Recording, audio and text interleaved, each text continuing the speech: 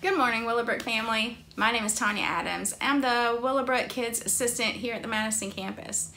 Today, it is a pleasure to be with you in our daily devotions. We are in Isaiah 53.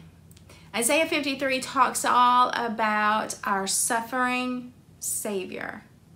Now, those two words don't seem to mesh together really well, because if we really think about the concept of a Savior or a hero in today's society, like books, TV, movies, we would expect to see like a mighty conqueror that comes in on a white horse, or like a strong warrior that swoops in, saves the day, and defeats all the enemies.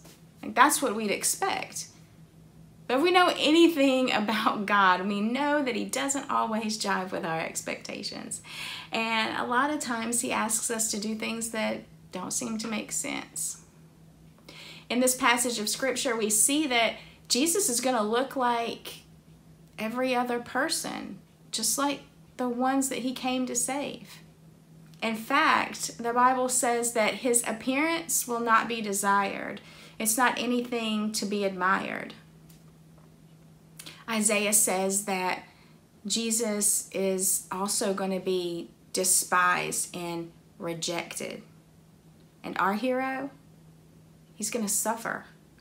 He's going to be led like a lamb to the slaughter. And not only that, He's not even going to fight back. He's going to keep silent. And that just doesn't make sense. Like, that's not the way we would portray the hero if we were writing the story.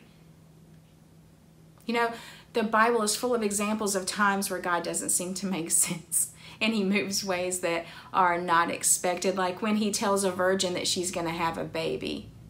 I mean, even Mary was like, how is this going to happen again? How can this be? Or telling Abraham to go to the mountain and sacrifice his son, the one that was promised him. Or out of all the people to choose from, little David, shepherd boy, it's going to be him. It's going to be him that goes and defeats that giant dude in the valley. That doesn't make sense. But faith is all about obeying God even when things don't make sense.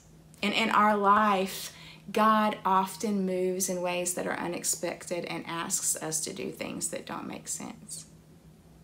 But do we limit the ways that God moves in our lives to only those that make sense to us? What could we possibly be missing out on if we do that? Thank God for our suffering Savior. And thank God that He came the way that He did and not the way everyone expected Him to. And when God does that unexpected thing in our lives, let's trust that His wisdom is far greater than our own. Hey, thank you so much for taking time out of your day to study God's Word with us. We'll see you tomorrow.